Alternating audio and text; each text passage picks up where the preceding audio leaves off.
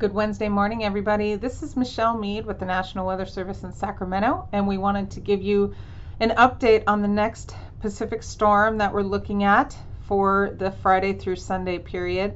You can see we've got moisture coming in from Hawaii, so this is a warm atmospheric river, but it's one of the beneficial types of storms, but there will be some hazardous mountain travel in the Sierra Nevada.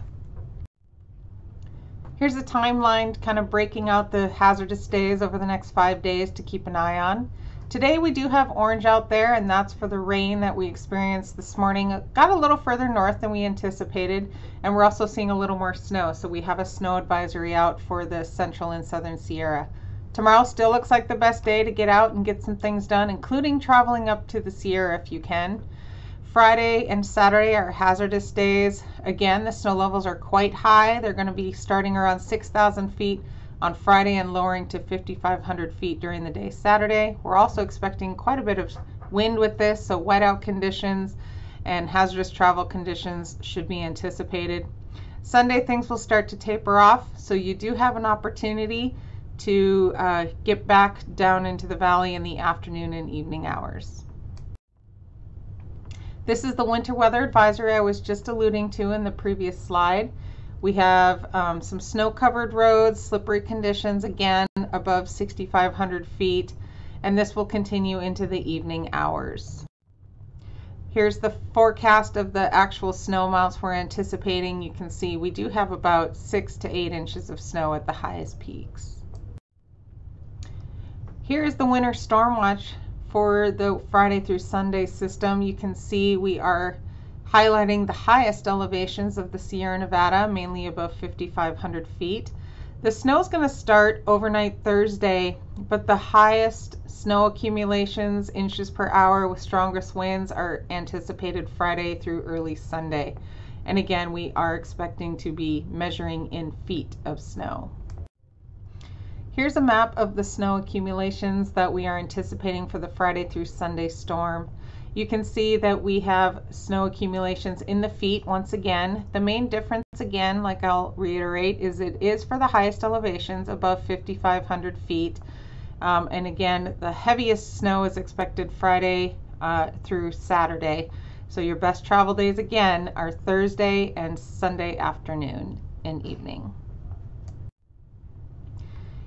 Here's a look at what we're anticipating for rainfall accumulations. Again, you can see that we've got basically anywhere from 1 to 3 inches across the northern and central Sacramento Valley, and as you head up into the higher terrain is where we get our higher amounts of 4 to 5 inches.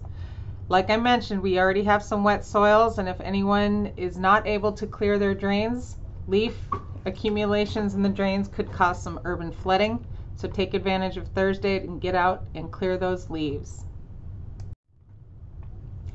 Here's a look at the cross sections for those who are considering traveling. You can see that the snow is going to be confined to the higher elevations, so this is along I-80. Again, we are going to see 2 to 3 feet of snow across from Kingvale to the summit. 50, same thing.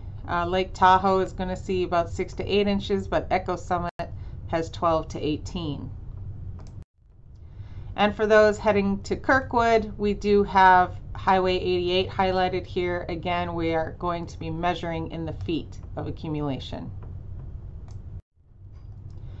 Like I mentioned, we are going to see gusty winds with this storm yet again for Friday and Saturday. Again, what's keeping things quite mild and high snow elevations is these south winds.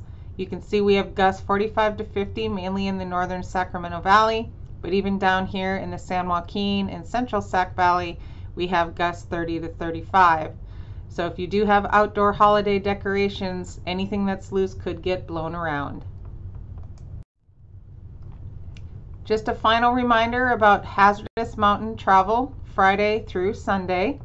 Your best time to travel is Thursday ahead of the storm and Monday to be out of the snow. We aren't encouraging travel at all during the Friday through Sunday period. If you do decide to travel, make sure you come prepared with chains, extra food and clothing, and a shovel in case you get stuck. So in summary, we're watching this warm moisture surge heading into interior Northern California for Friday through Sunday. We are expecting significant mountain travel, mainly above 5,500 feet in the Friday through Sunday time period. We're also expecting some moderate rainfall in the valleys and foothills, and we do have already moist conditions out there from the Thanksgiving Day storm and subsequent rains. So make sure that your gutters and drains are clear of leaves so we don't have any ponding of water. Timing again, Friday through Sunday, we are not advising travel at all during this time. Try to leave on Thursday or late Sunday or Monday.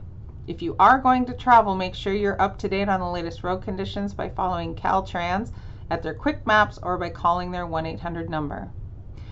To keep up on the latest weather forecast, make sure you're checking in at weather.gov/Sacramento and following us on our social media feeds of Twitter and Facebook. Thanks so much and have a great afternoon.